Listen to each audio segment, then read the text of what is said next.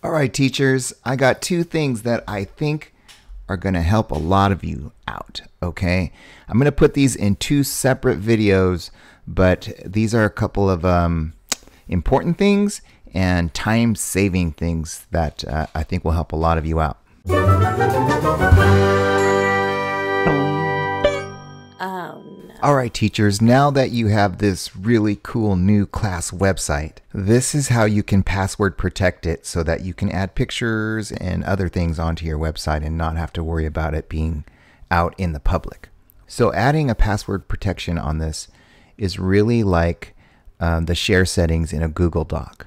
So what you're going to do is you're going to come up here to the top right-hand corner, click on the little person with the plus sign, and let's see. You can see it says share with others. When you click on that, the box that opens up is going to tell you who can look at this website. So if your school district is like mine, all of your kids have little Google accounts. Now my school has Gmail turned off, so they're not real email accounts, but they look like email accounts. So it has like the student's name and it's at the school district, .com. And if your kids have that address, you would just type them in right here in this bar, and then you would make sure that on the right side, instead of editor or make owner, you're going to click on published viewer, okay? And then you'll have a list of all your kids right here, and they're allowed to look at the published website. Okay, so it adds a layer of protection for you, and it makes things really easy. If let me remove this real quick. Before you have anybody added, it's going to look like this. Okay, so if you come down here to links, you click on change, it's going to open up your share settings. So just like in Google Docs, there's share settings on here. The draft one you should leave restricted because you're the one that's adding content to your website and nobody else should be able to see that. But the published site, you can change the settings on that. So if you write public or restricted, or there might be a third button that says anybody within your school district domain, you could use that one as well if you want. That one would also restrict the people that get to see it. Would only be people that are logged into their school account. And then you wouldn't, at that point, not have to list every single person. It would just be people within your domain. Let's keep this on restricted. Click on done, and then go back in.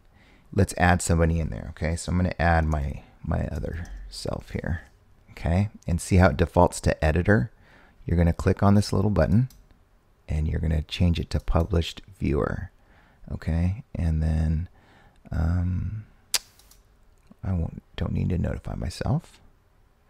Oh, you know what? Let's add. I'm going to add my school account in here. All right.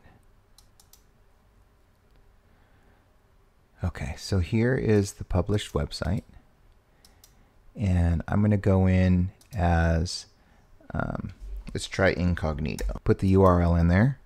And this is what is going to happen. Okay, it prompts you to log in. So let's log in.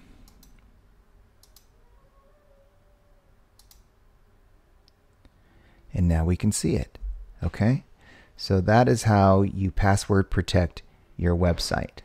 The second part of this, I'm going to put in a separate video so that it's searchable because it's so useful. When you're working with Google Docs or here in Google Sites and you want to add people, instead of adding everybody individually like we just did, you can add a distribution group, and it makes things a lot easier. So you can create a distribution group for your students or your parents, which is a good thing to do all the time. But then in here, instead of having to add everybody in there individually, you can just add a distribution group and it will share to everybody in that group. So that's going to be in the next video, and if you're interested in finding out about that, it's a big time saver. Go to this next video and watch it. I'm Darin Nakakihara, and that is your tech tip of the day.